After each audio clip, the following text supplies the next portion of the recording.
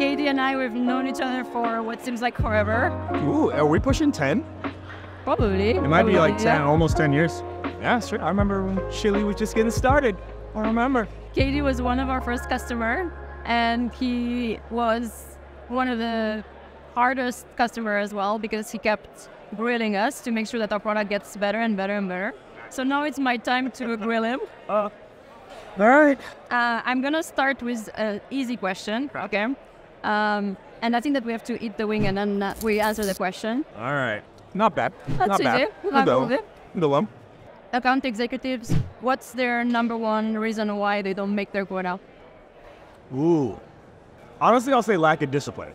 I'll say lack of discipline that can carry over into a lot of elements in sales, but like the discipline to prospect, the discipline to take accurate notes, the discipline to practice, like actually get good at their skills, the discipline to learn the industry. You know, as an exec, when's the last time you talked to a salesperson and they actually taught you something? Like you actually learned something about the industry or whatever. We're supposed to be consultants and they're not. So I'm gonna go there. It's a lack of discipline that I think most AEs don't apply across the board to get to their number. All right, let's get to a more spicier one. Yeah, that one's a little bit spicier. All right, we're getting there. What drives you? Ooh. Potential. I believe at my core, and for everyone, we can do so much more than we do, and we have so much potential. That's what drives me. It's like, I can do some crazy shit in this world. And I actually don't love it when people say life is short, right? Like, I've got at least 50 more years on this planet. You know how much shit I can do in 50 years? Like, if I live up to the potential that I have. So potential drives me. And then like behind that is, you know, family, friends, experiences. But like, I want to live up to what I believe I can be capable of, which then allows me to take care of everybody. I don't buy, when a lot of people, and you'll hear this from men a lot, where they're like, oh, I do it for my family. Like that, it's not true. I take care of my family. But most times like, oh, well, I missed things for my family. I was working for my family. Your family wants you there. And that's what the family wants. And so it's a misguided. I love to take care of my girls. I spoil my girls, but I do this because I want, right? So that's it. I resonate with that a lot because the fear of not meeting my potential is my driver as well. And I say, fuck it, if I don't do this, I will never find out if I can. All right, I'd rather like swing, miss, all right, swing, miss again, swing, hit, swing, miss again, but like I don't like to play it safe in a lot of ways. Like, I'm gonna push it. All right, let's go to our next spicier one. All right.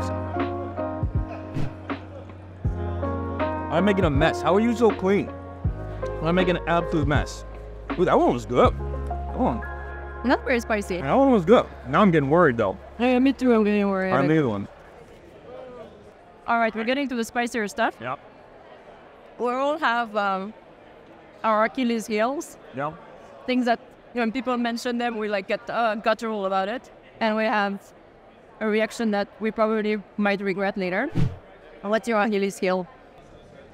I will say I can be hard to get in touch with sometimes. Like, I'll get text messages and see them come through. And like, oh, I'll respond to that later. And not. I'm notoriously bad with email and Slack. I got one of my employees here right now. Like, I'm notoriously bad with Slack and email. Like, if you're like, oh, I Slacked you, I emailed you, and I don't either see it or I see it and think I'm gonna get back to it later. I can improve with my consistency of, I'll say, communication when it's not my priority. When it's my priority, I'm very disciplined, I'm very agenda driven, I'm on it. But when like other people want, like, I've probably got 7 or 8 messages while at this conference from people who are like, hey, like, we should meet up. And in my head, I'm like, yeah, we should. But then that message doesn't go out, or it's like, yeah, we should. And then I get caught at the bar. It happened last night. You and I were talking. And I said, I'm going to go to the restroom. I'm going to go get like a beer and come back. And as I was coming back, I got intercepted by one group and then intercepted by another group. And I never made it back. And so I apologize for that. But that is a flaw of mine, is I can get caught up in other things and not always stick to whatever I was on in the moment. So I have good news for you. Yes. AI will fix that for you. That's my hope. You're gonna get a clone. Like, when I think about what is it that I do as a leader that I think leads to success, I've written it all down. and I've mapped it into buckets of what can AI do now, what do I think can AI do soon, and what do I think it can do within 3 to 5 years, I truly do believe I am replaceable by AI within the next 5 years. But it's because of that belief, I'm gonna do everything I can to be the one to replace me. That's why I'm learning everything I can on AI. It's like, if anyone's gonna replace me, it's gonna be me. So I'm learning, I've already built a version of me in AI. I've downloaded all my content, all my trainings, all my checklists, and built a version of me that's pretty damn close if you ask it a question. So it's gonna be crazy. All right, let's go to the next one. All right, I'm seeing some seeds on this one, so I feel like... I got a full mouth of it. Oh, it's spicy. Yep, okay. Oh, spicy. Okay. All right, I'm gonna get a spicy question for you. Good. Did you meet your quota last quarter? Ooh.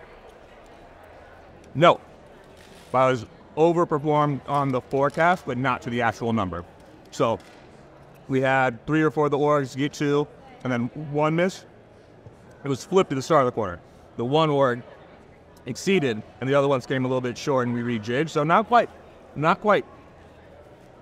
Whew. Yeah, that was hot. That was hot. That was worse. I really appreciate the transparency on that one. Not everybody answers it. Not everyone will like me. Not everyone will agree with me. But there'll be very, very few people that ever say I'm not authentic and open and honest. So, tell it how it is. Which one is this one? I don't know, but I'm gonna start crying. No laughing on the sides. Don't make fun of me. Why didn't they warn us? I'm gonna take off this jacket. You work for many founders and CEOs. And we discussed about it last night also on all the things that CEOs could do better to improve their relationship with their head of sales. What do you think there's one thing that you wish founders could, or CEOs that manage head of sales could do better? Oh, we have to eat the thing first before you answer. No, we don't. I'll eat it afterwards. I'll eat the nap. I gotta answer. You're doing it now? Damn it. I never got recovered from the first one. So I think, truthfully, it's understanding the difference between a spreadsheet and reality. It always works in the spreadsheet. Always works. Shut up, Morgan. I'll fight you when I can see you. It always works in the spreadsheet. The people element of leadership is so much harder. And so knowing the differences, that's the key. Are we done yet? I think we're done. Are we done? We're gonna continue some other time. Oh my God. Thank you, Morgan. We'll catch you later. Deuces, we're out. We're out. Oh my God.